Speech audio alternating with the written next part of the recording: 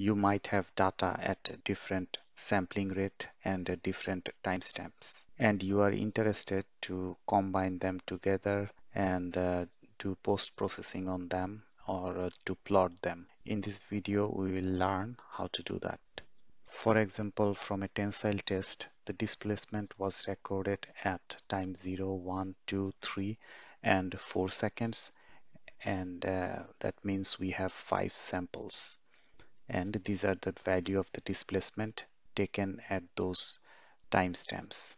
Whereas the force was recorded at 6 time points, and these time points are different than the time for displacement.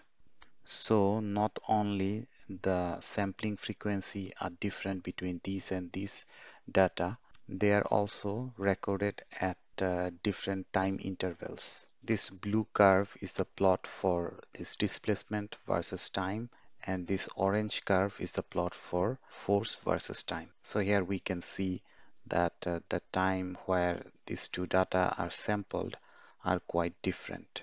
We are interested to combine them together and get a curve for force displacement like this. For this purpose, we will use this Matlab function interp1, which is a one-dimensional interpolation function. For that, we will take this force curve, which is the force response at this time. So time underscore f, comma force, and at the end, we will interpolate these forces at the timestamp given for the displacement, which is 0, 1, 2, 3, and 4 seconds. To get the force at second 2, where we have a sample for displacement, this interp1 function will linearly interpolate between these 2 points and record a force response around 0.6. Similarly, at time 3, when we have this displacement, it will also interpolate linearly between these and these 2 points and get a force response around a little more than 0.8 Newton. As this timestamp for displacement has only 5 samples, after this interpolation, this interpolated force or force underscore I will also have only 5 samples sampled at this time underscore D.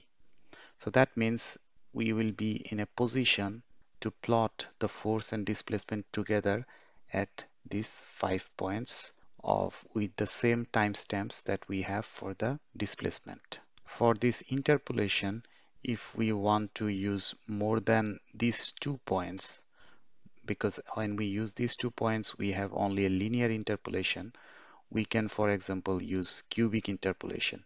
To do that, we have to, after this third entry in the interp1 function, we have to mention cubic. There are other options available for this interp1 function. You can seek the help in Matlab documentation. But if we use cubic, so for any given interpolation, a cubic interpolation will use information of 4 points around the point you are interested to interpolate. Here is how using linear and cubic interpolation for these data will look.